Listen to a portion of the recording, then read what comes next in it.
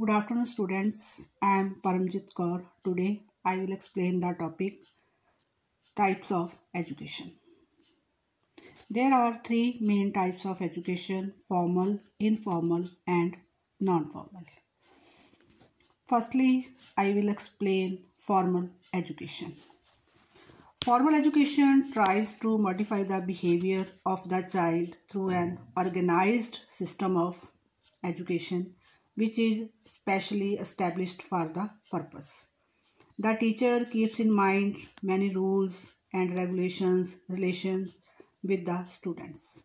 The education is imparted in a pre-planned manner and after careful thought. The teacher tries to bring about all-round development of the child, keeping in mind the needs of the individual and the society. Formality is found in co-curricular activities. Planning of monthly or yearly program is done in advance. That is time of opening the school, time of teaching the subject, time of closing the school.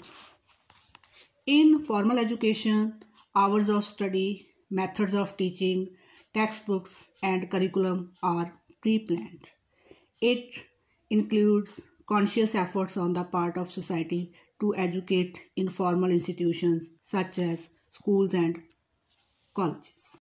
These are some examples of formal education. Second is informal education, exactly opposed to formal education. Informal education is not pre-planned, it is not limited to a specific or a particular period of life. There is no regular timetable or specific curriculum, no such fixed aims gone informal education. The only one aim can be the fullest development of personality. Neither the educator nor the educand is conscious about the process. Informal education lays great stress on practicality. No particular age limit can be fixed for starting or completing informal education. No specific ends for their man's participation in life is social status. Some examples of informal education. And third is non-formal education. Non-formal education is given intentionally but outside the usual formal system of education.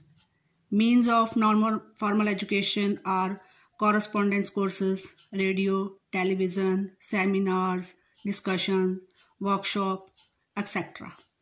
Process of learning is systematic. It is a lifelong process, but even then the time of correspondence course, seminar, workshop, television, radio program, etc. are fixed. The discipline is not imposed, but the person is kept firmly busy to inculcate self-discipline. The teachers are experienced and professional persons who play the role of a friend, philosopher, and guide. The source of inspiration is education, training, or organization of new knowledge. Process of learning is systematic.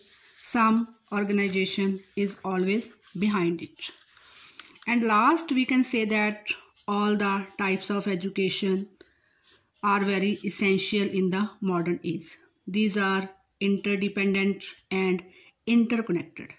We cannot ignore the significance of schooling, instruction, and training. And the J. Krishnamurti rightly said, education is not merely acquiring knowledge, gathering and correlating facts.